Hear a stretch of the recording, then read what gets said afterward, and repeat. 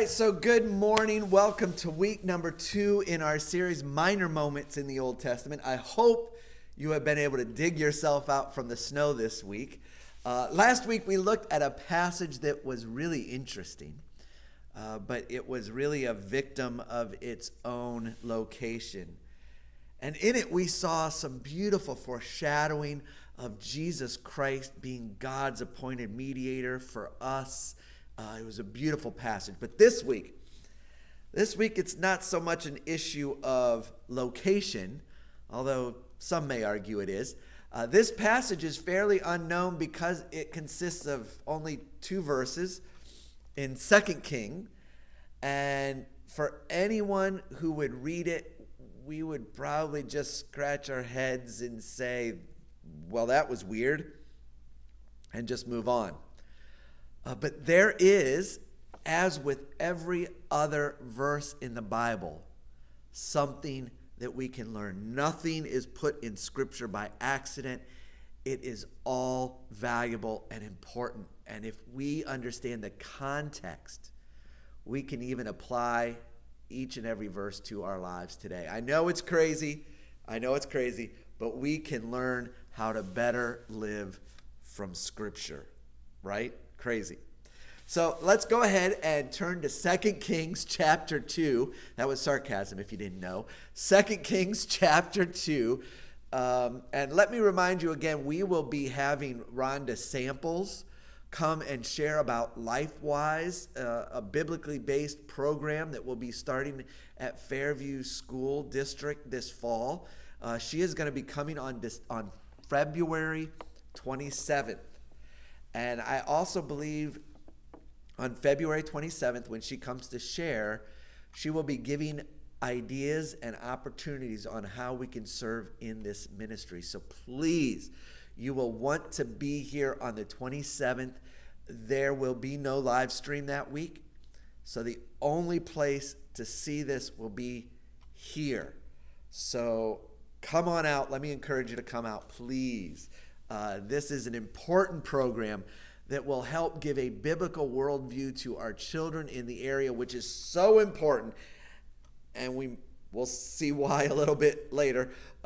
So February 27th, please be here. All right. So as for our passage, let me give you some background on 2 Kings chapter 2.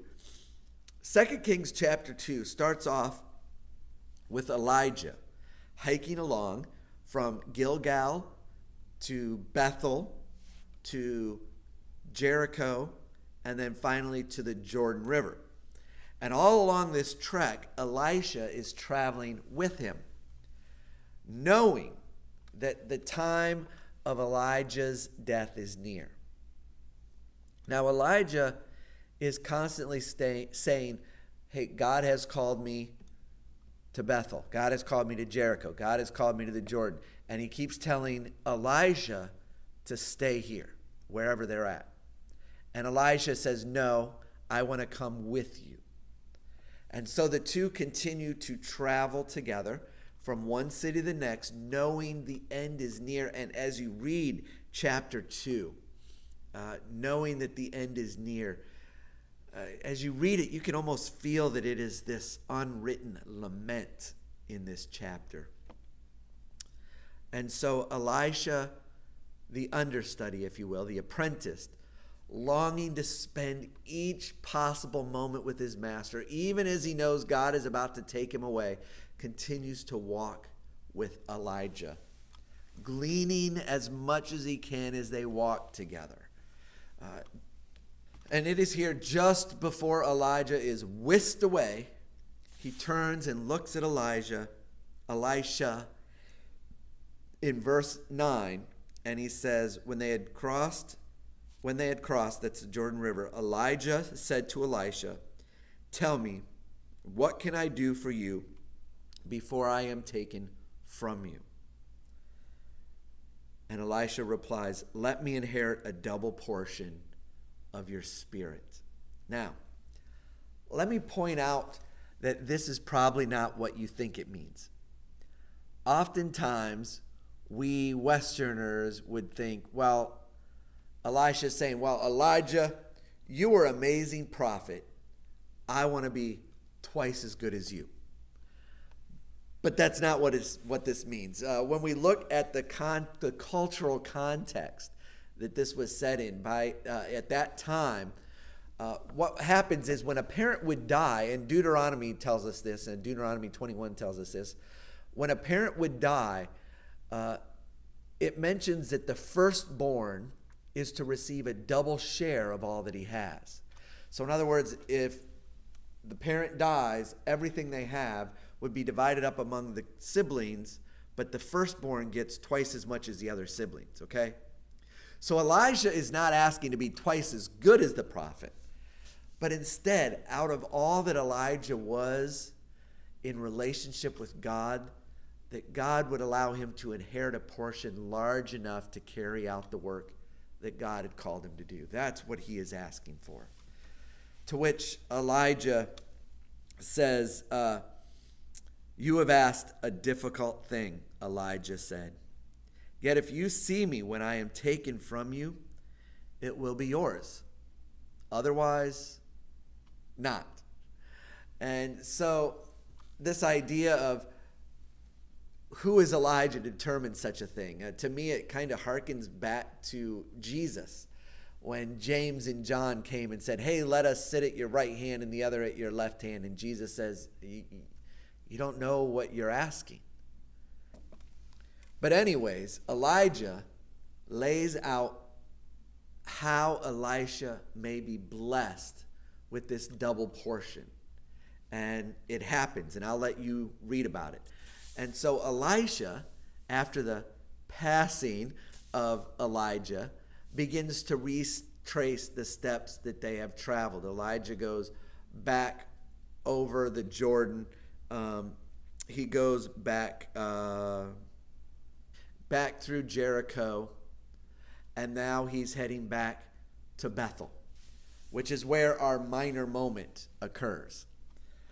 Elisha is heading towards Bethel when all of a sudden 2 Kings chapter 2, starting in verse 23, says this: from there Elijah went up to Bethel, and he was walking along the road. Some youths came out from the town and jeered at him. Go on up, you bald head, they said. Go on up, you bald head. He turned around, looked at them, and called down a curse on them in the name of the Lord. Then 2 bears came out of the woods and mauled 42 of the youths. And he went on to Mount Carmel, and from there returned to Samaria. Yep, you read that right. Elisha, as he went up to Bethel, was confronted by some youths and that came out of the town just to make fun of him. And as the story goes, he decides to call down a curse of God upon them, and God appoints 2 bears to come out and maul 42 of them. Whew. So, why is this a minor moment? Why do we not hear about this odd occurrence more often? Well, because honestly, it's hard to deal with. It takes a lot of work to truly understand what's going on here. I mean, there is so little here, and yet such violence that takes place, initiated by a loving God, just because they were teasing Elisha. It doesn't seem fair. And so it requires us to gather a lot of context throughout Scripture in order to understand these 2 verses. So let me kind of give us some context from back in the day, way back in the day. There was a king named Jeroboam. And Jeroboam did evil in the sight of the Lord. In fact, Jeroboam did so much evil, he set up false idols and altars all throughout the land of Israel, including a city named Bethel. And there in that city and other cities, he also appointed priests and high places, all in this city of Bethel. Well, a little later, a king named Ahab came along, and the Bible says that Ahab was even worse than Jeroboam. The Bible says that, quote, he not only considered it trivial to commit the sins of Jeroboam, but he also married Jezebel. I think we've heard of her once or twice, right? And he began to serve Baal and worship him. So needless to say, the continued worship of Baal continued in the various cities, including Bethel. And then as Ahab passed away, the next king up was a king named Ahaziah. Ahaziah was a horrible king as well. In fact, 1 Kings closes with the verse that says, Ahaziah did evil in the eyes of the Lord because he walked in the ways of his father and mother and in the ways of Jeroboam, who caused Israel to sin. It goes on to say he served and worshiped Baal and provoked the Lord, the God of Israel, to anger, just as his father had done. And that's the way 1 King ends. Now, our passage picks up shortly after the death of King Ahaziah. And the new king, Jehoram, didn't really do anything to abolish the Baal worship that was taking place throughout the land. And so it was into this context that Elisha walks into.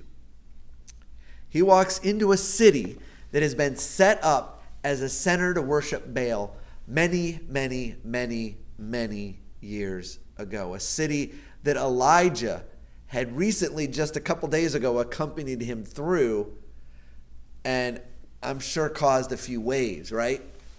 It is at this time that Elisha, on his return, runs into some resistance. Now, we finally get to the part that I want to spend some time on here in 2 Kings chapter 2, verse 23. It says, "From there Elijah went up to Bethel.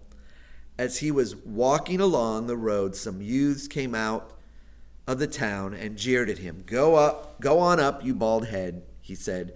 'Go on up, you bald head.'" So the first thing we need to learn is it is not wise to make fun of bald people. Just kidding. Just kidding.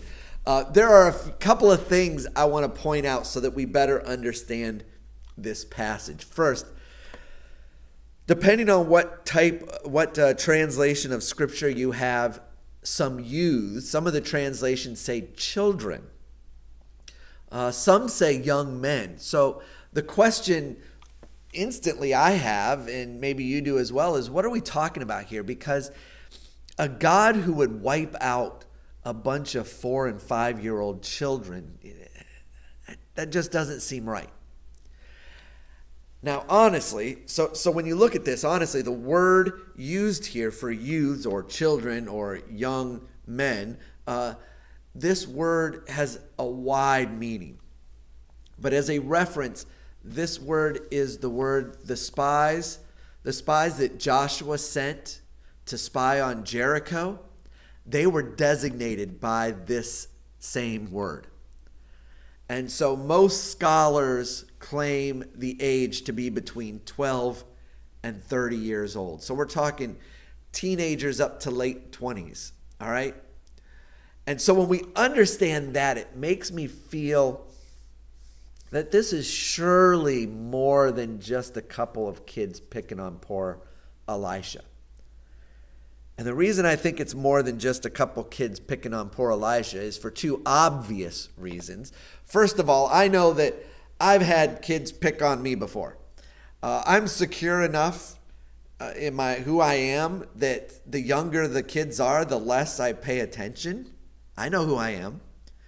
And so for Elisha, who's God's main prophet, to get worked up over little 4 and 5-year-olds, I just don't buy it. It's not going to happen. These had to be young men, or as it says, youths. Secondly, we know that there is more going on here than just a few kids coming out to pick on him when we read verse 24. That says, he turned around, looked at them, and called down a curse on them in the name of the Lord. Then 2 bears came out of the woods and mauled 42 of the youths. It doesn't say all of the youths. It just says 42 of the youths. And so when we read this, it could be that 42 youths couldn't escape and that there was more than that. I mean, otherwise it would have said all the youths, right? And so when we understand that these are young men, young adults, and it's not just a few, it's a mob coming out, threatening. Suddenly with this added information, we understand that this was probably not just a little group of children, right? But more than likely a planned and organized group seeking to run Elisha off from a city steeped in idol worship. A place where some may have a vested interest in ensuring that the high place that King Jeroboam had set up in opposition to the altar of God did not lose its effectiveness. To me, it seems that these young men may have been worried that the people might break their idol worship and go back to worshiping God. And if that's the case, my question would be, why would these young men care who worshiped what?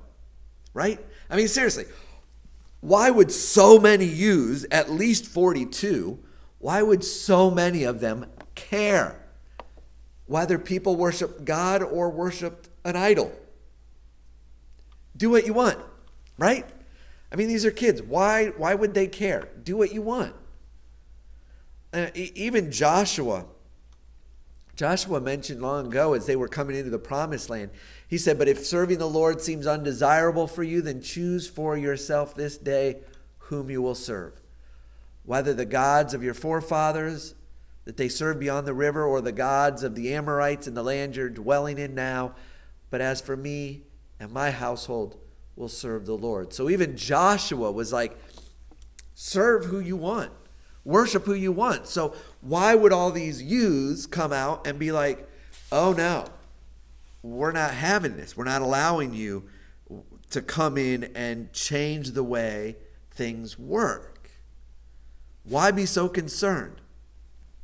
And to me, I feel like the reason that they had to do this would be that they would have had to have a vested interest in it.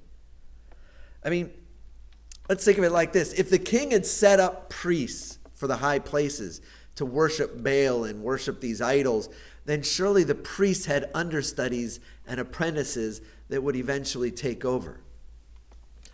And I wonder if these are those understudies.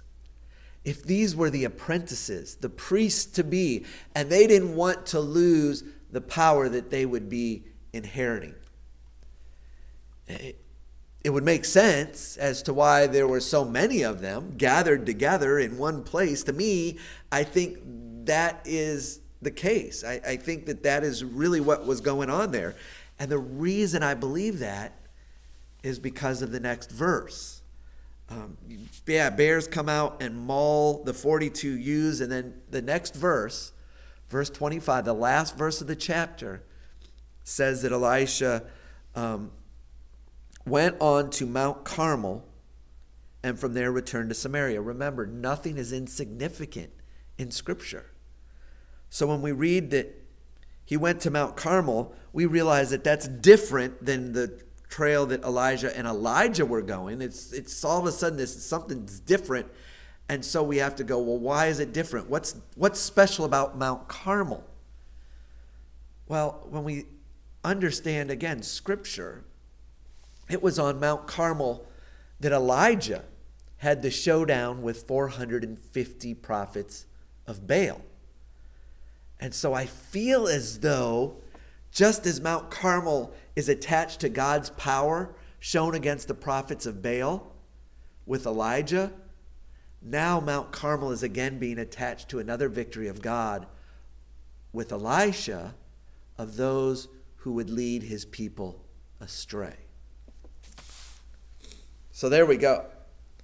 A minor moment in the Old Testament that really speaks to how jealous of a God we serve.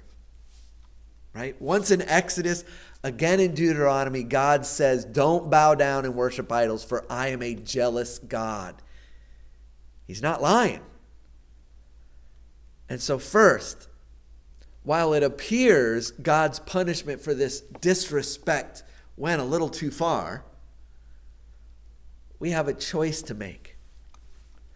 We can either doubt God's goodness, or we trust in the Lord with all our heart and lean not into our own understanding, but instead in all our ways we acknowledge him, and he will make your path straight. The second thing I want to leave you with is this question. What do you worship? Do we truly trust in the Lord with all our heart? Or do we falter and fall to our knees to lesser things? Are we too often just as guilty as these youths?